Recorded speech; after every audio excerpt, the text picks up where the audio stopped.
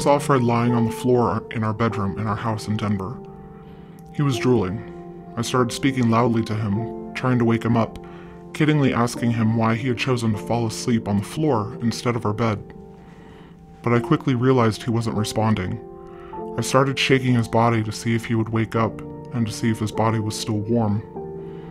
His shirt came up as I moved him, and I noticed multiple patches were placed all over his torso. I focused in and noticed they were all fentanyl patches.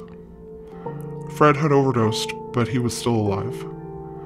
I ran to the bathroom and started tossing everything out of the cabinets, searching for the box of naloxone I had taken from the lobby of the Suboxone clinic at Denver Health that he attended weekly. I yelled at myself for not learning how to administer this medicine before, and I ripped open the box and checked the directions while I ran back to him.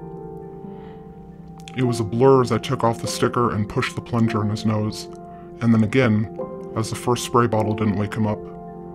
As he finally came to, I was thankful I'd happened to have it on hand. Later I learned that he had obtained the patches from a nearby massage therapist.